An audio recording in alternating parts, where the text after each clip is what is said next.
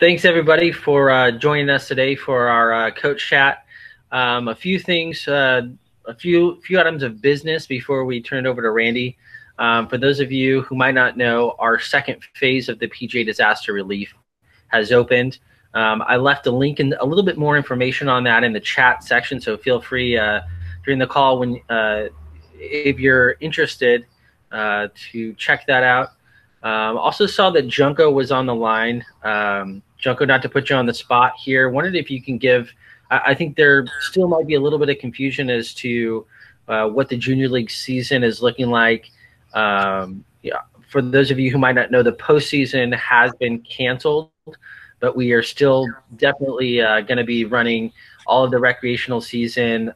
Junko, would you mind just giving us a quick update in that respect? Sure, Anthony. Yeah, so just like Anthony mentioned, we did cancel all postseason events for PGA Junior League. We just felt like that was the right decision to make, considering everyone's safety first and foremost. But we will be running our regular season or our local league play. So if you're not currently involved in PGA Junior League, I definitely encourage you to get more. And please feel free to reach out to me, and I'm happy to give you more information about that. I think once at your facilities and in your local authorities, it's safe and healthy to run a program or a group program.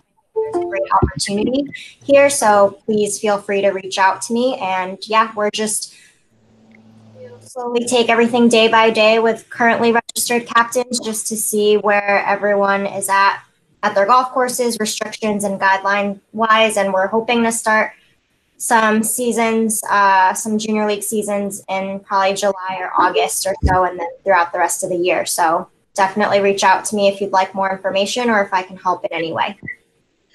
Thanks. So Junko, I got a question as far as the parents that are already have paid for their league, the $75 league fees. They're asking about refunds. Yep. So if there's any parents or families asking for a refund currently, as long as you have not ordered your team kits, we can offer a full refund. Once the team kits ship, that $75 fee is no longer refundable. And do they go through that through the website, or do the captains need to do that? Yep. So the families can go through the Junior League website. There's a little chat box on the bottom right-hand corner of the website, and it's like a live chat basically. So parents or captains can, of course, request refunds through that. But if I can help, obviously, just send me the players. The captains can send me the players' names, and I can submit the request as well. Thank you, Junko. Another thing is, because we're still planning to run almost like our own little leagues between ourselves. So anybody out there, as soon as our golf courses were cleared to be able to do so, we're still contacting captain to captain to run these matches anyway. So those of you out there, you may be getting calls or call some of the other captains that are in your area to continue to just run matches, whether home and homes or what have you. Yeah, there's again, like Randy mentioned, there's a huge opportunity.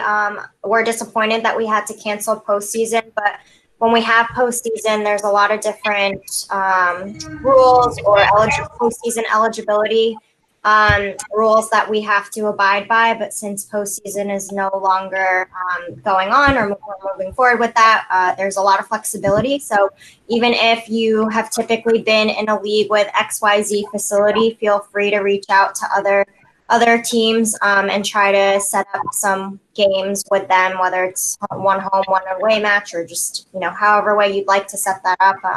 Again, a lot of flexibility, or do your own in-house league as well, which is we are encouraging to do, as we feel that will be the safest, because that eliminates the travel aspect of Junior League.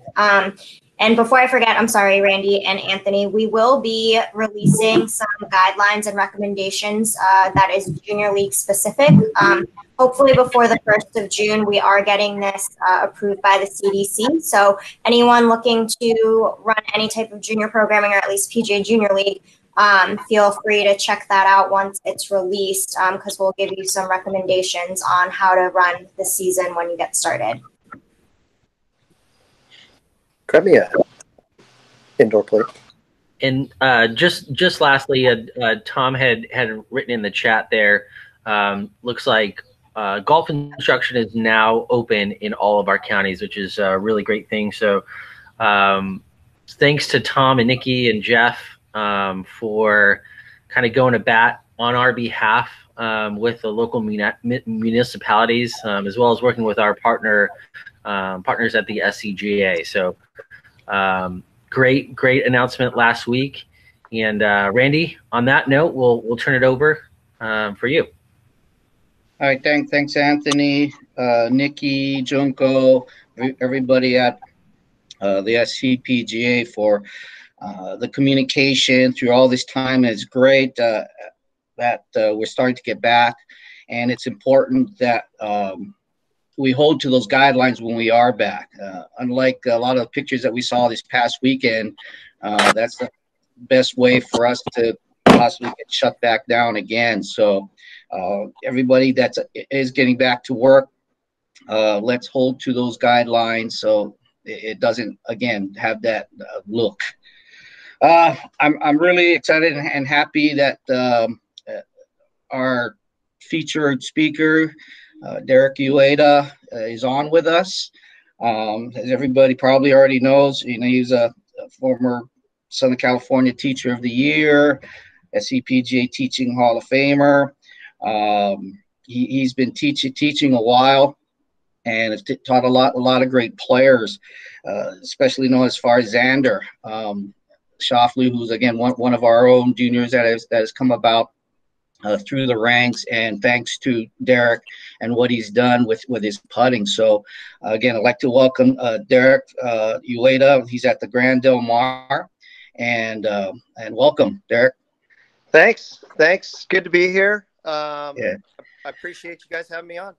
No, I appreciate it and all you've done in our section.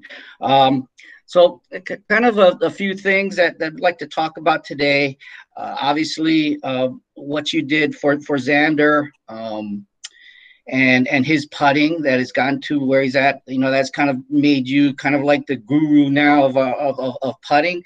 As you've gone through your teaching career, because I've known you for a while and know you've been around teaching.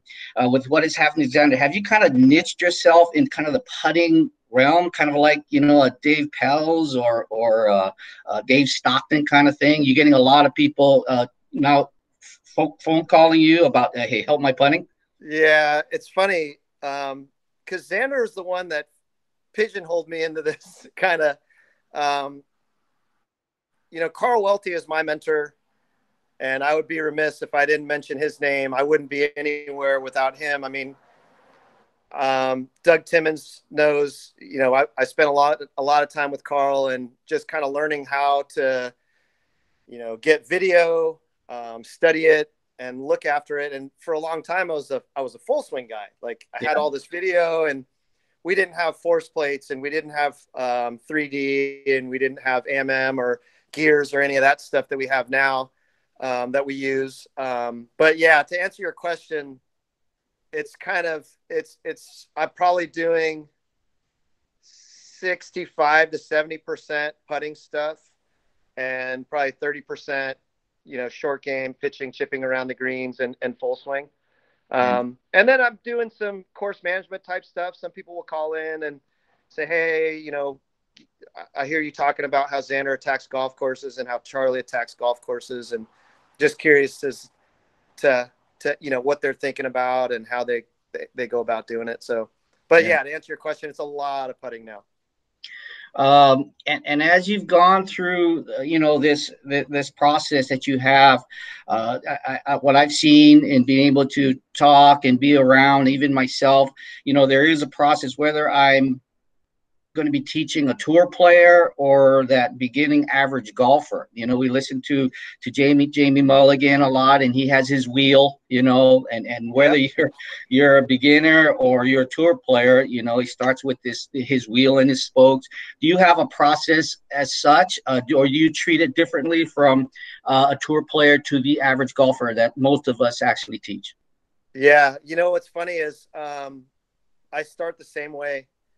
You know, when I started with Xander, he was really bad at reading greens. Like, he would have a very obvious right to left putt that any of us would look at it and go, that is a ball outside right. No chance about it. And he did literally have it going the other way. And I was shocked. Here he is in college. He's, you know, a really good player in college. He's shooting under par. He was on the watch list for the Walker Cup. I mean, he was, but that's just a testament to his dad and what he's done with his ball striking. He was such a good ball striker, but he would have to hit it to 2 feet to make a putt. And so, you know, when I have a beginner, I do the same thing, because if you can't read, then you almost have to have a bad stroke to make a putt, or bad aim, or bad something to counterbalance the bad read. So I start a lot with reading, and it's not necessarily aim point or vector putting or anything like that. I teach them how to use their feet. I teach them how to use a level. I teach them how to use their eyes, kind of get everything calibrated. And then it's funny, because once they get into being able to actually see breaks semi-correctly, the stroke actually kind of gets a little better, like without a whole lot of thought. So I start with that. And then obviously, you know, people do need help with their strokes. And so, you know, the technology there, we talked before we got on, from Sam Putt Lab. I bought a Quintic ball roll machine, which is, I think it's going to really change how my players putt, because now they're understanding their acceleration profile, and when they do read a putt, how much they accelerate or decelerate or stay constant affects the break. And then obviously the launch of the ball, the side spin of the ball, the rifle spin of the ball, the back spin of the ball, all has a place to play in how the ball comes off. And if it, and again, like I said, whether or not it affects their read or their start line. So, and then there's blast. I mean, I use blast still, but I was wrong with the blast from originally trying to eliminate a variable and saying, okay, well, if I can eliminate this variable and make sure players are at a 2-to-1 ratio, that's one less thing that they have to try and control. But then using the blast and the Quintic together, I was seeing that acceleration profiles from different distances was really affecting their ball speeds. And so it's been interesting. Yeah. So obviously you make, I mean, technology plays a big role in your teaching, unlike say like a Dave Stockton, who it's all that touch and feel and stuff. Yeah. And it's interesting that you say where you start with reading greens. I mean, from and that's really interesting to hear, and makes a lot of sense actually, rather than, because like a lot of us, I think we start with, you know, breaking down that the stroke first, right? But you're right. If they can't have the most perfect stroke, but they can't read a green or understand that, then you have to make a bad stroke to do that. So that's good to hear. So, you know, go with that Quintic and see. I know I'd like to hear, because I haven't seen any of the Quintic. I've seen the Sam Putting Lab. And what's the important parts and the information you take out of that that technology? Yeah. So, and why is it different from like the Sam's putting? Because that's one I hear. Yeah. So Sam is all about club data in 3 dimensions, right? So the Quintic does path and it does face of the golf club, but really what it's measuring the ball. So for the longest time, Carl had taught me to put a cross on the ball. I got a ball here. So to put a cross on the ball, this one just has a line, but if you can imagine another line perpendicular to this one, and then put it on the ground and film it and see if the ball launches or see how it rolls, or if you're hitting the ball into the ground and it's making it hop. So the Quintic films in super, super high speed. And so, what I'm learning now, and, trying to learn every day, but what I'm learning now is how much it affects the ball when it comes out of a nest. So the ball weighs what, 1 6/4 ounces or something like that. It's not very heavy. But it's heavier than grass. So obviously when the ball sits down, for what Callaway figured out was for 15 seconds, if the ball's sitting in one spot for 15 seconds, it's going to create its own nest. And so when the ball is struck, if you don't have enough loft, it'll hit the edge of the nest and hop. And not only will it hop, it'll leave with overspin. So now when it hits the ground, it's going to hit with and skip and until it winds up coming to true roll. And so then the opposite, if you have too much loft, you'll launch it out of the nest and it might have backspin. And so if it has backspin, the ball is going to lose energy really, really fast. You really wouldn't believe it unless you saw it on the machine. And so now all of a sudden these variables of how you're launching the ball. And I always thought putters were made with too much loft. Scotty makes all his with 4 degrees of loft. Come to find out, that's probably a pretty good place to start for everybody. But if you get somebody that leans the shaft really far forward, and we can measure that. I mean, this putt right here behind me, Xander's leaning the shaft 0.64 degrees at impact. And his angle of attack is up 1.33 degrees. Well, his launch angle is 1.85 degrees. And what we've seen on really good greens, I'm talking tour greens. So the stimp is, let's call it 12, and it's pretty firm. That's like optimal launch conditions for the tour. But those are terrible launch conditions for the everyday player. If you're putting on 9.5, and it's fuzzy, and that ball's sitting down, and you're launching it like that, you've got zero chance of controlling your speed. It's and if the face is closed or open and the ball hits the edge of the nest, it's really going to create side spin, which when the ball is launched will ultimately, I didn't know the ball could do this, will turn into rifle spin. And so if you go buy a rubber bouncy ball out of a vending machine and you spin it backwards, when it hits the ground, it actually jumps the opposite way, like a lacrosse ball. And so now you've got this ball bouncing, this way and that way because of rifle spin until it attains true roll.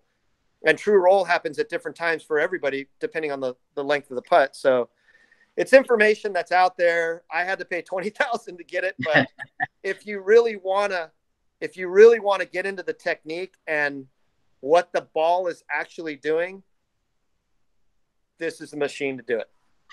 So with a lot of us that don't have that 20 grand to invest, are there? Neither do I. My wife almost killed me. Now, for us and working with, are there drills or stuff that you can actually see with your eyes that you can tell these things are happening? Yeah. So the biggest thing that I've noticed is, so in every metric that we're measuring here, from launch angle to forward backspin, hook spin, start of forward rotation, face rotation, closing, opening, whatever, centeredness of contact and how the face twists. And there's gear effect on a putter just as much as there is on a driver. The biggest thing that I've seen, and anybody can do this in terms of video and just regular speed, take your phone out. The best players are either 50-50, because I was always told accelerate through the putt. And so, 40% of the stroke is the backswing, 60% of this is the forward swing. What you see with good lag putters, and most of our students are awful lag putters. If they just lag putt a little better, they would lower their handicap by 4 or 5 shots. A couple shots on the front, couple shots on the back, just by not 3-putting so much. Yes. And then, God forbid, a 25-footer goes in because you have good pace. You know what I mean? Yeah. So the biggest thing that I've seen, and I've been watching since I've learned this, and actually you look at Jamie Mulligan's guy, Cantlay, who I mean, if somebody is in cruise control when they're hitting a putt, it's that guy. I mean, Xander and I watch him all the time. Is their follow throughs are actually shorter than their backswings. Yeah, so there is a little bit of a slowing down, and then there's a collision. So when the putter hits the ball, there's a collision. And if you're accelerating too much, the putter isn't losing enough percentage of the speed. And so, and all the robot data and the data that the inventor of this machine has from all these tour players, he's seeing anywhere from 18% to 22% drop of club head speed at strike. And then the putter accelerates again until it finally slows down and stops. But seeing 50-50 stroke and or a shorter follow through than a backswing is that was really kind of an eye opener to me. Yeah, when you spoke at the summit in 2008, our second one at your place, that was really great stuff where you showed the type of drills, and like I said, when you do that kind of a shorter follow through, a lot of my students that do that feels like it's like a pop stroke, right? It feels like you're there's actually seems to be more acceleration when that part happens, rather than you see that short backswing and then the push all the way through, because you're trying to quote accelerate. So again, so is there some specific drills? I know you do a lot on the putting green with tools and stuff as far as lag putting, as you said. What is your best drill that we could all try to do as far as tip goes with helping with that control of speed that you like to do personally? Your favorite tip or your favorite drills? Yeah, so to know how fast the putter's actually moving is huge. It's hard to get that information. There's not really anything out there aside from blast that you can easily move around and kind of understand how fast not only the putter is moving, but that the ball, because the putter can move consistently, say for a 10-foot putt, let's call it level. The putter should be moving at center strike, middle from heel to toe, good attack angle, good launch, good everything. The ball is going to go around 10 feet if the ball is moving around, I'm saying on tour greens, 4.5 miles an hour. So then the putter needs to move 2.5 miles an hour and change, somewhere in between there. But that's hard. Again, that's hard information to have. So if you're doing ladder drills and you're making sure that the putter is, and that the ratio is the same. So again, like I was saying earlier, I thought it was a 2-to-1 ratio on the blast at 0.6 seconds backswing, 0.3 seconds forward swing. Or if you're using a metronome and you've got it set at something that's comfortable for you, it might feel really, really slow from 3 or 4 feet, and it might feel really, really fast from 50 feet.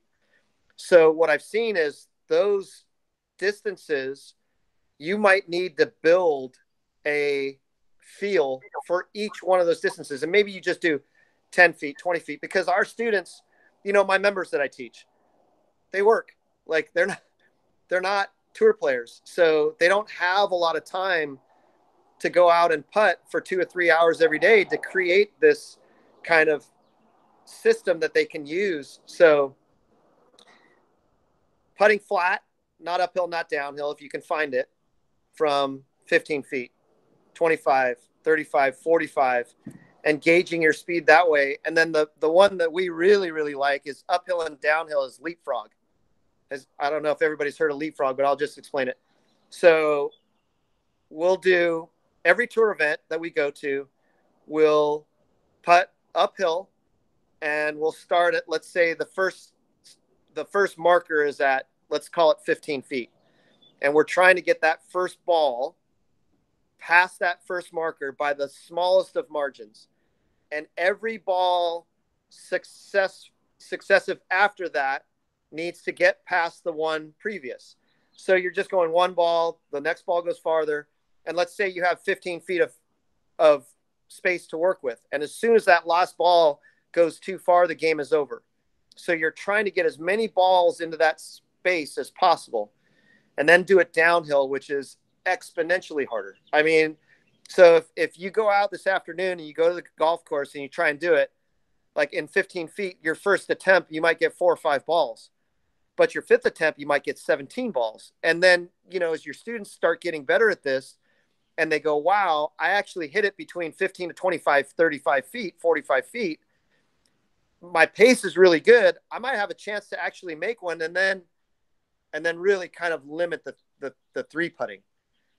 Right. That's good. I got one more question for you, and then hopefully everybody please chime in here as far as questions for Derek. You know, obviously when you're feeling good, and everybody knows this, when it feels good, you have a nice feel for the pace, and everything's fine and dandy, and it's fun. But what do you tell your students when they're actually out there when it doesn't feel good? You know, what's the first thing or process or fallback, if you will? Say like, okay, so I'm struggling with the feel, but I'm on the I'm on the golf course playing. Are there certain things that you do when they don't feel good and you tell them, okay, let's do this? What would that be? Yeah. So, I mean, that happens all the time. Yeah, it happens more often than not. Right. Yes. So, one of the things that I'll do is I'll tell them like, okay, well, what's the pattern? Because there's going to be a pattern. And so Xander's been playing, he's played 12 out of the last 14 days because he's getting ready and he's having money games and he's been playing with Phil and Charlie and Brendan Steele a lot. And one of the days I think he's got a siphon in Mickelson's account right now. He's just taking all of his cash. But on Sunday, he couldn't make anything, but it was like this weird day and he was trying to figure it out. So afterwards he called me and he was like, man, we need to putt. We need to putt. Cause it was unacceptable for him. Yeah. And I said, okay, well, what's the pattern? What were you doing? And so, you know, and the questions I was asking him is like, okay, well, what was happening on the right to lefters? What was happening on the left to righters? And come to find out, he was underreading. His vision has shifted somehow. All of his left to righters were high, his reads, and all of his right to lefters were low. So I started talking to him about it. It's like, look, when you're in the middle of the heat in battle, if you start seeing some of these misses, you got to identify it like right away. Hey, that one was low. Oh my God, I hit another right to lefter and it missed low. But I know my ball starts where I'm aiming my putter. So it has to be read. You have to be able to break it down. So I have a spreadsheet that I give players and they fill out every single putt that they hit from the distance, what break it was it uphill, downhill? And so, you know, over the course of, let's say 4 or 5 rounds, they're going to see a pattern 100%. So then what he'll do is he'll go in the middle of a round. If he's having a problem, he'll go and stand where a putt is perfectly straight, where he thinks it's perfectly straight from, let's call it 6 or 8 feet. And he'll just stare at it.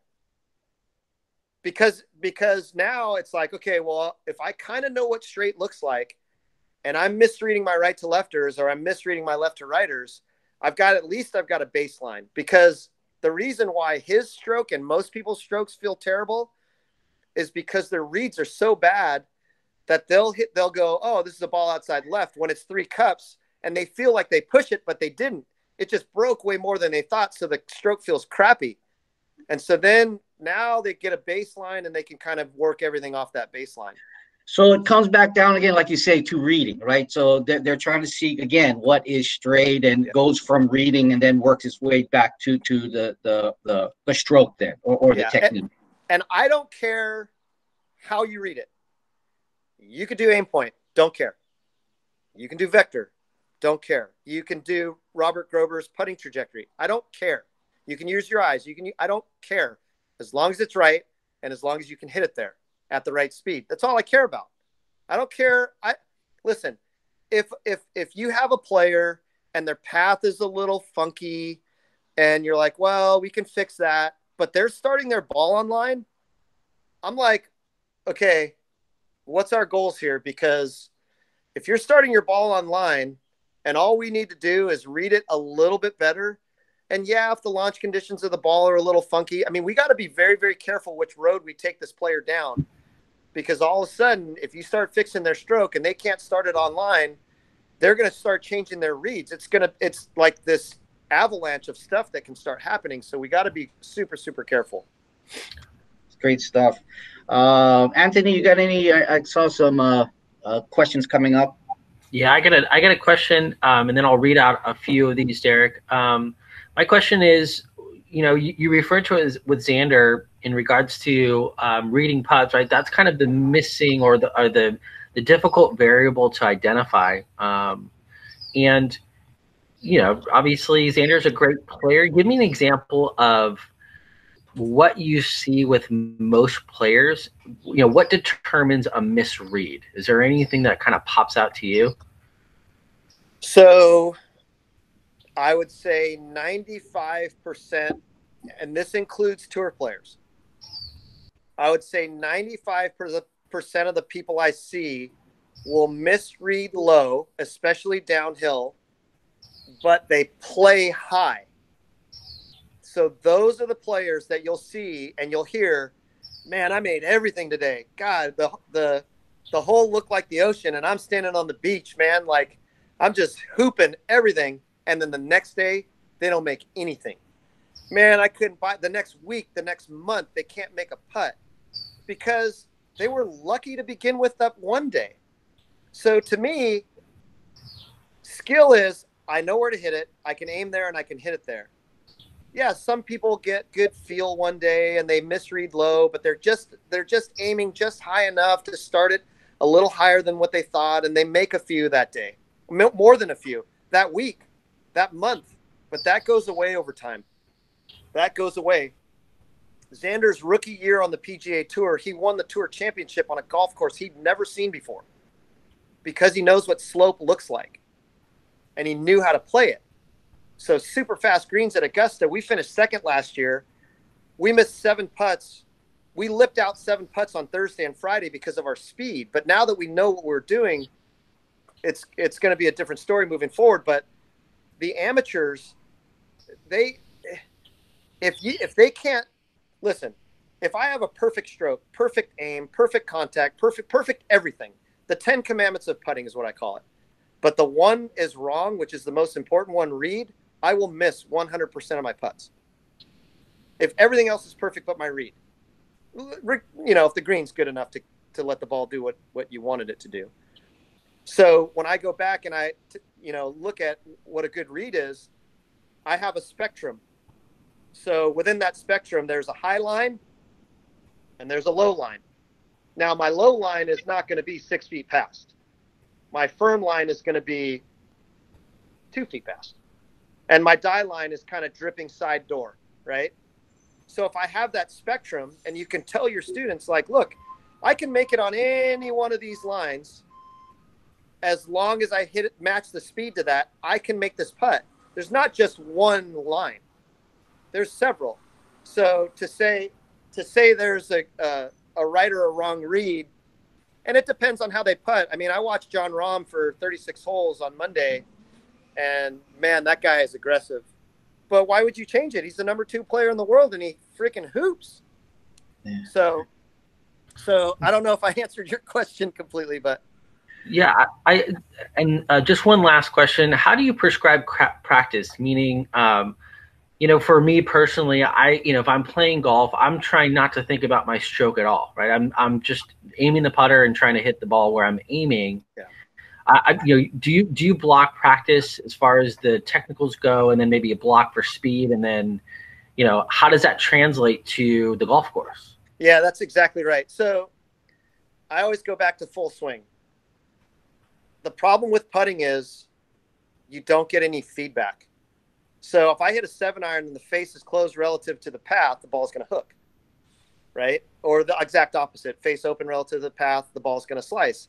And then me as a player, I can look at the ball flight and go, well, okay, I had to have done one of 2 things. Maybe my path was too far left or my face was too open. Let's just say that.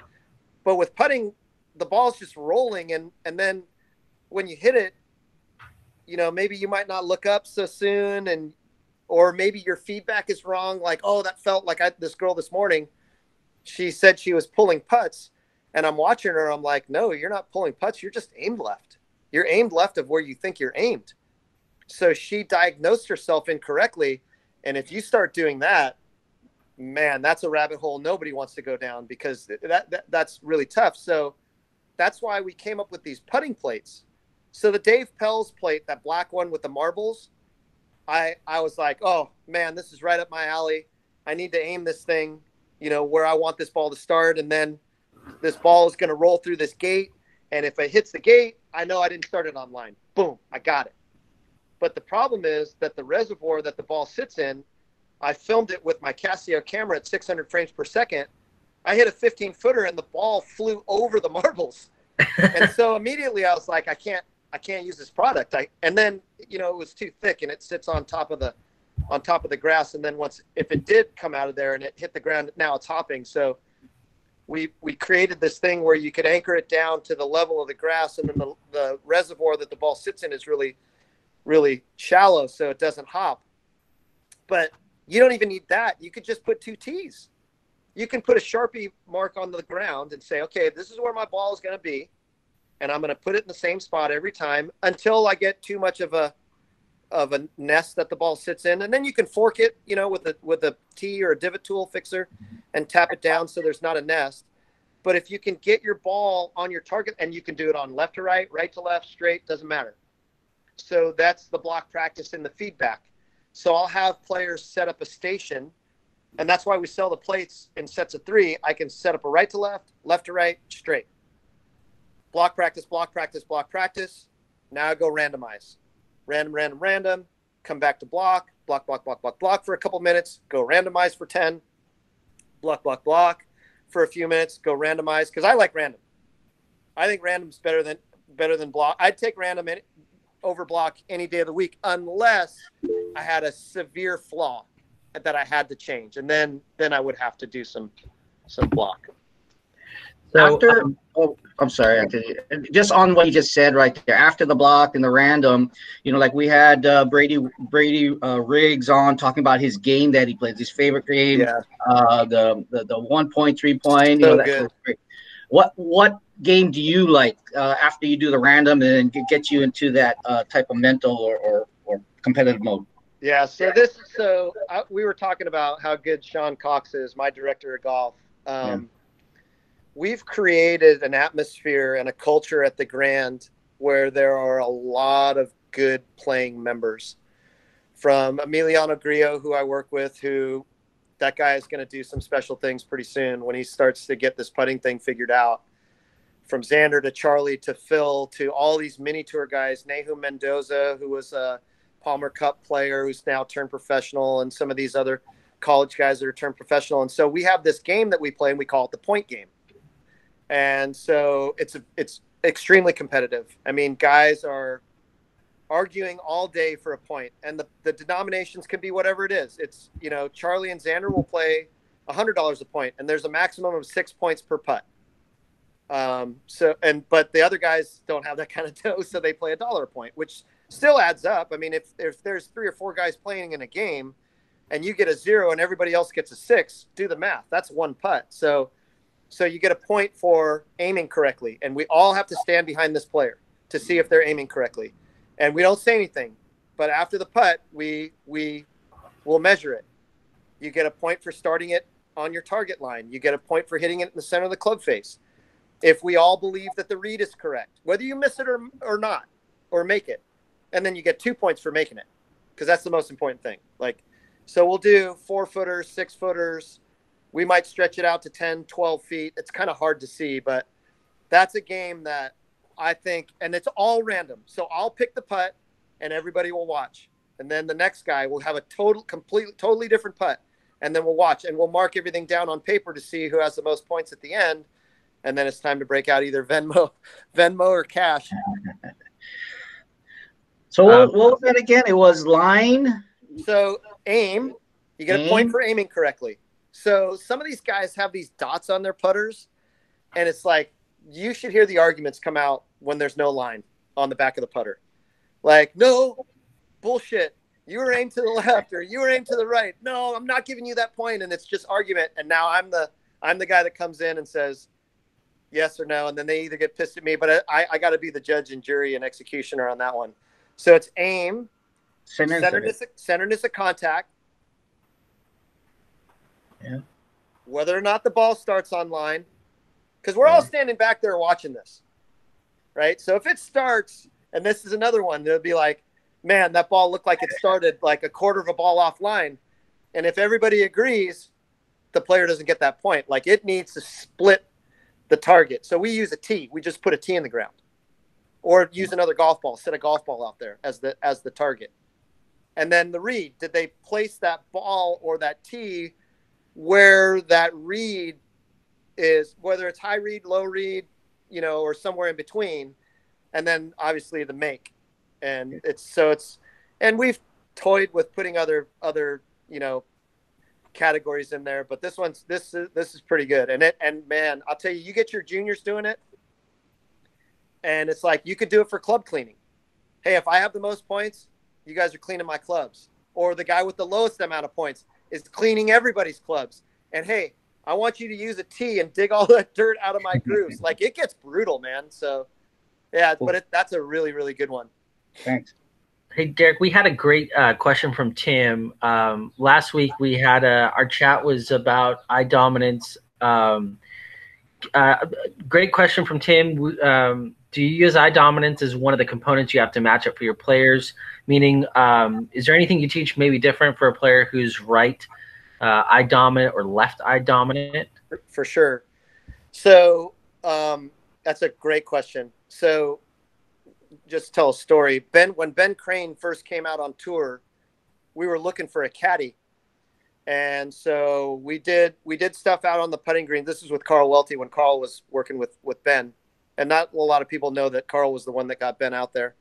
So we were looking for a caddy, and we started with a perfectly straight putt. And so we would bring these guys in, and we leveled it out with a digital level. It was 0. And somebody would look at it and go, oh, yeah, that's a ball outside left. You'll say it's from 10 or 15 feet.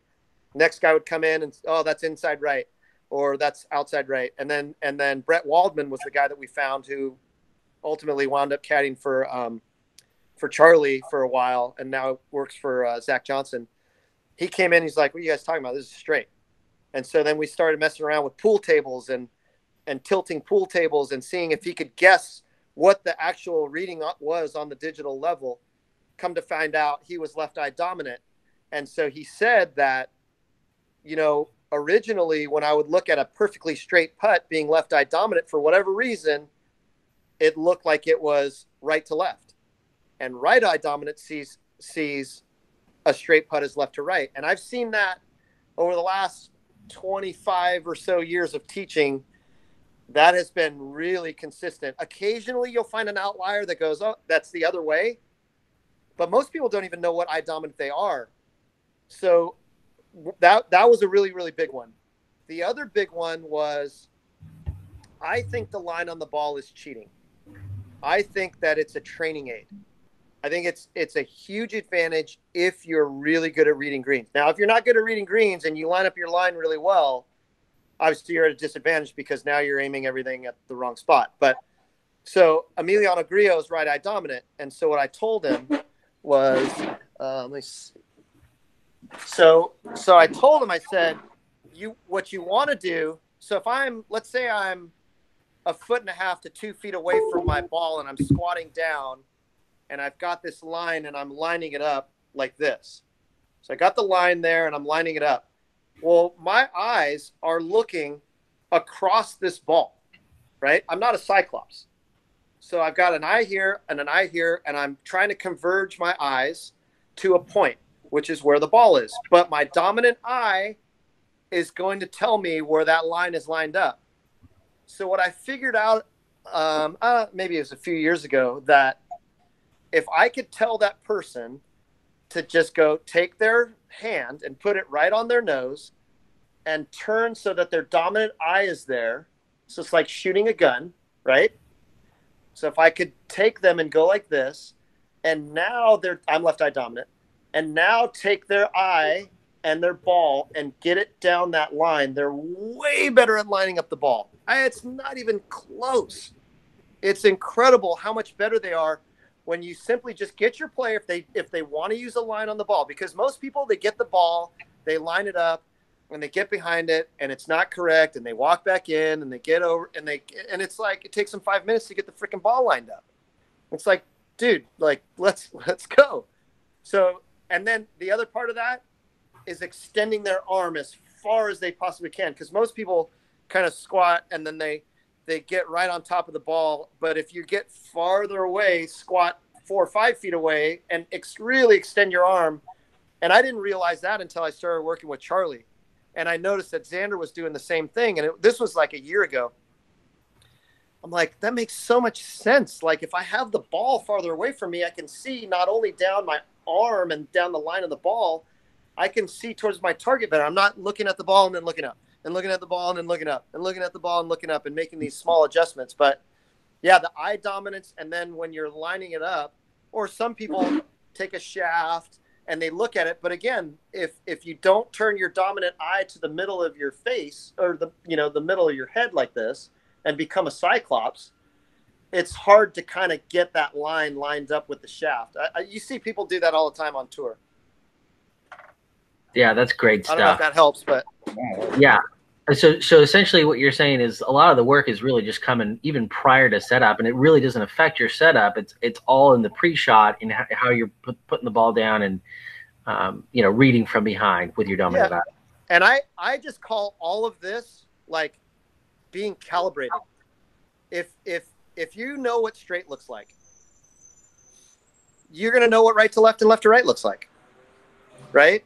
If you know you can line your ball up correctly, quickly, you're in good shape, right? That all is pretty easy. I'm in my garage right now and the door's open, so I got the garbage guys coming. You're all good. You're all good. Sorry Hey, Heidi had a question about about kind of deattaching or unattaching expectation with your putting. Brad Faxon talks a lot about that. She says, her confidence maybe is a little bit lost, and she feels like she's expected to make putts. Would you mind maybe taking us through how you're working with your players to deattach outcome? I think the biggest thing for players to understand, so we all probably have some really good juniors that we teach, right? Every PGA member in Southern California probably has some good juniors that play tournament golf, and then again, they don't play on perfect greens. Like, if you've walked the greens at Torrey normally, Poana, bumpy, whatever. So the biggest thing that I tell my players, number one, putting is really, really hard. And you're in control of very little. Like, once that ball hits the putter, you could hit. So in Mexico, Xander's ball striking, he was like +5 strokes gained ball striking in Mexico. And the greens are like 9 and shaggy and bumpy. And if they didn't have it that way, the golf course wouldn't exist, because the grass wouldn't survive if they shaved it down. And here he is with optimal launch conditions for perfect greens. And we didn't have a different putter for him. He couldn't control it. He's feeling like he's hitting a 20-foot putt 30 feet. It was out of his control. And he was getting frustrated. And come to find out, I told him, I'm like, dude, when you're putting on the West Coast on Poana, good luck. A lot of it is on the lucky bounce. And then you have Adam Scott. That's the exact opposite. He's like, man, I love Riv because the greens level out the playing field, and I'm not that good of a putter. But I know some people are going to get unlucky and some people are going to get lucky. And so if you can convince your students, like, look, we're going to do everything we can before the strike, before the collision, but after that collision, if you get unlucky, that part is what it is, So if they're just trying to go through their process, I use that word a lot, just go through your process. Get yourself in the right mind frame to just hit the best shot you can at the moment. And sometimes that process is freaking hard. It's tough, especially when there's a hole in the boat and the water's doing this and you're going down. Like, yeah, that makes it tough. But if you can try and understand, like, this is an imperfect surface. I'm not putting on glass. Okay, I'm good. I'm going to be good with the outcome. And so is that, Derek, is that the same thing, working with maybe a player who's slumping a little bit or has lost a bit of confidence? Are you changing that practice routine and maybe putting them closer to the hole so they can see the ball going in the hole? Yeah. I mean, so Charlie hasn't putted well in probably a year and a half. And he's focusing on shortening up his stroke, lengthening his stroke, changing his posture, changing putters, and all this. Whatever, I will say this, whatever is going to change that player's attitude, and that's one of my 10 commandments is attitude. It's I don't care if he changes putters.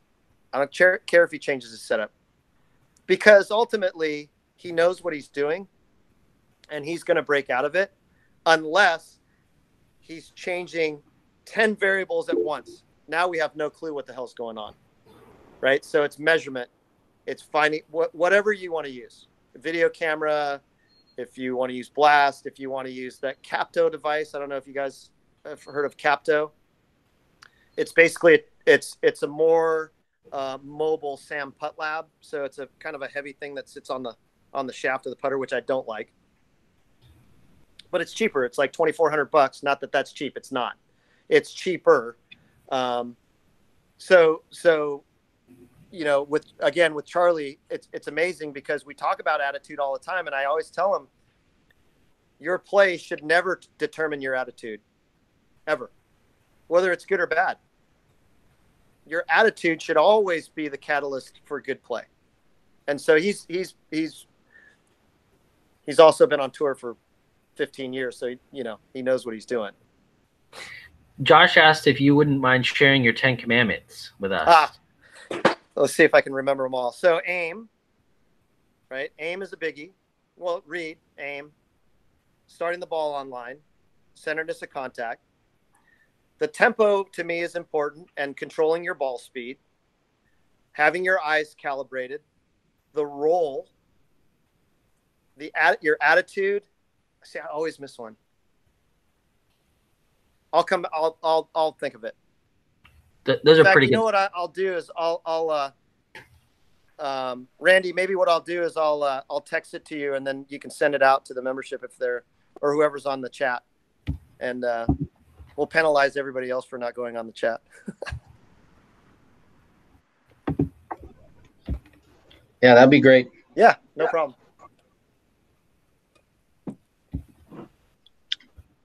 Any other questions out there?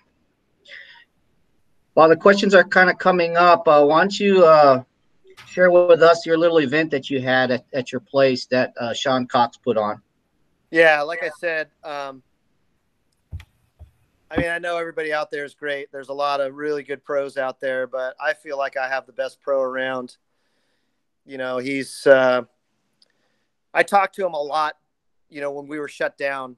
And every time we talked, he was so concerned, to tears almost, about what was happening to his staff, from the pros to the bag room guys, to the driving range guys, to the caddies, to the food and beverage, to the locker room. I mean, he was just like, what am I going to, how can I, because we furloughed everybody, right? So they weren't getting paid. Some of them weren't getting their checks right away like everybody else. And so he said, do you think Xander, Charlie, and Emmy would play, to help raise money for the outside staff? Absolutely. Charlie's going to do it. Xander for sure would do it. He's one of the best guys on the planet. And Emmy, he just loves playing golf. So, John Rahm comes around a lot. He practices a lot. He's friends with Alberto Sanchez, he was his roommate at Arizona State, who's one of our members. That's Latino America status, one of my guys. And so he comes when Arizona's hot. He comes into San Diego, and, as just not just for John, for everybody, he rolls out the red carpet. So he asked everybody, hey, would you guys do an event where we can sell golf cars you know, for $1,000, and just let the members know that it's a donation to outside services. So they played 54 holes, and we had a minimum of 10 carts per 18 holes. So if you paid for the first 18, you got to go walk on the greens. I mean, stand, you know, 6 feet away or 10 feet away from guys hitting shots. And it was incredible. So Charlie's wrist was kind of sore. So Christy Kerr took his spot in the second 18. And then Xander's back was sore, so he only played 36. So we had Shane French, who's one of our members who's on a scholarship at USC next year, who shot 67 on John and Emiliano. And another guy who played at USC is one of my guys, Danny Ochoa.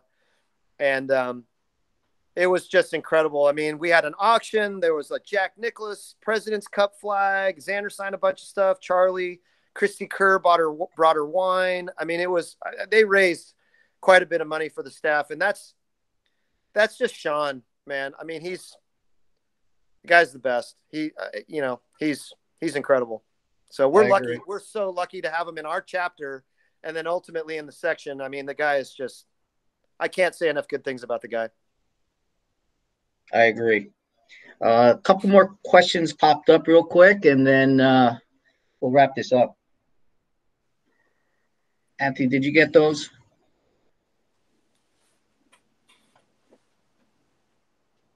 Sorry, I was muted there. Looks like we had a question from Josh about the fall line and how much that kind of comes into finding the fall line and maybe into reading. And then maybe along the same lines, Deb asks, what do you think of aim point? Is it maybe a question about a specific way to read putts or system that you use? Yeah. So start with the fall line. So let's say we got a planar surface.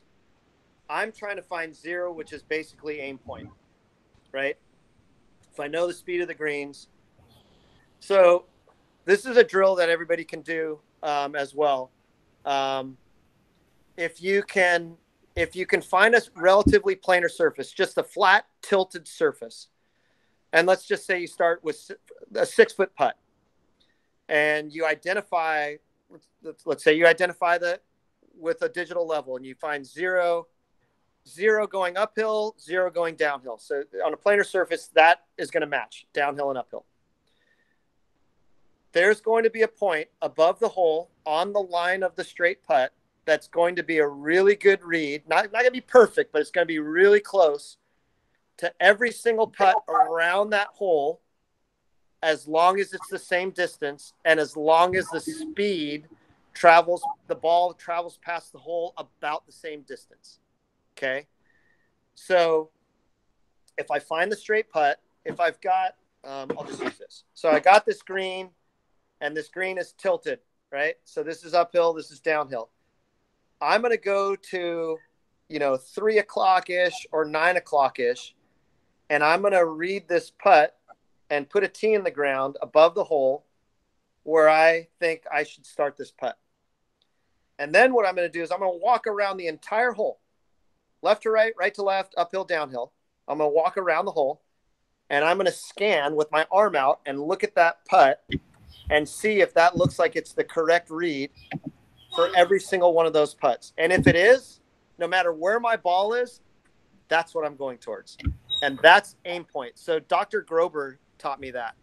So ultimately it's math. And he had this program on his computer, and he was tilting the screen, and he's like, look, see, and he's showing me all this math, and I didn't get the math.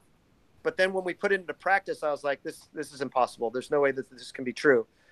But what you'll do is you put a bunch of coins or ball markers or tees around the hole, and then you can take a string line and stick it in the ground where your read is, and put it to any one of those and hit it down that string line, and I'll be damned if it's not perfect. That's a really, really good one. So then when you tell your players, hey, when you get on the green, find where the straight putt is, find where your ball is relative to that, look at a spot above the hole, figure that, boom, you're done. You can do it in 12 seconds. The read could be that fast. Hey, Derek, can we plug your plates there? Is there a place where we can buy your plates or find any of your product info? Yeah, actually, so I told the guy that makes them, anybody that is on the chat that wants to buy them, we'll do like a SCPGA Pro, SCPGA PRO in the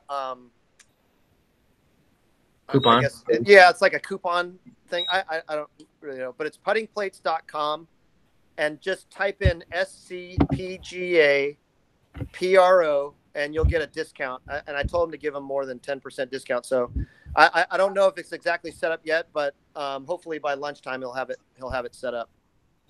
And there's all kinds of things. This one happens to be the indoor one, where it's pretty heavy and it's a little thicker. So you can move it around inside, and that one was the one that had my daughter using that during this whole thing. And you know, as long as you know where you're aiming and the ball's starting where you're aiming, it's feedback, right? So, and then the plates and the little holes, targets, and all mirrors and whatnot, it should be all on there.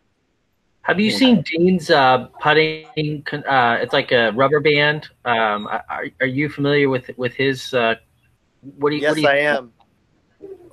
The first time I used it, I've only used it the once, and I'm not sure I know exactly how to use it. Charlie had it, and Charlie Dean was giving them out during the thing at the Goat where Dave Emmerich was, and we had one, and we were messing around with it. Actually, we messed around a little bit at Torrey too, because you've got opposing forces on both sides. And then once you get off of it, it's like, whoa, the putter felt super light to me. And it was like, I kind of wanted to get it going back in both directions. But the funny thing about it is Dr. Grober talks about resonance and how, let's say you were going to jump. You wouldn't squat down really, really slow and then jump as high as you could. And then you wouldn't squat down really, really fast and try and jump as high as you could. There would be a rhythm to how you squat down and jump. And that's the same thing that should happen in a golf swing to create leverage and ground force and shear force. And it's the same thing in a putting stroke. You don't want to take the putter back really, really slow, because then all of a sudden there's the acceleration profile again, or really, really fast and then decel. So there has to be some type of rhythm, some type of spring to get the putter back to then move it forward. And that, to me, that kind of helped me get that feel. Hey, Derek, on behalf of the teaching committee and obviously our section members and everyone's on the call, thank you so much for taking the time and sharing all this cool stuff. Like I said, we got to see firsthand at the summit that you did, and I'm glad that you're able to come on and share all this great information. Yeah, my pleasure. You know, Jeff Johnson was my mentor growing up at Steel Canyon, and you know, if I don't do right by him and just try and grow our business and help our brothers and sisters in the PGA, then I'd be hearing it from Jeff. I can tell you that. But yeah, no, I mean, with his help and his guidance, I anytime anybody needs anything, my phone lines are open, my door is open. Appreciate that. Anthony, you got anything to close off? Yeah, I just wanted to remind everyone, if you get a few minutes, please take a minute to fill out our survey. The link is attached there. It really helps us kind of figure out what we're going to present for you, and we want this to be an open discussion and a collaborative event for everyone. Lastly, just wanted to remind everyone, you got a few days left to finish your specialization. So if you haven't done that, you know, it's free of charge. But I believe it's the end of May, so do that. And then last thing is PGA.coach, get ADM certified. This is going to be the first step. And you know, the PGA is rolling out a directory. It's the first step, and make sure you're in that directory so make sure you're doing all those things. I appreciate everyone being here. All right, Anthony, you kind of broke up, but we'll have this in. I think these are all archives, so we will be able to look it over. You know, again in the archive segments. I forgot that we are going to be back next week for next week Wednesday's chat, and then after that we're planning on doing it bi-weekly. So we'll have another guest to be able to speak to us on getting back into golf and lucky enough to get someone as good as Derek to share some of his knowledge and experience.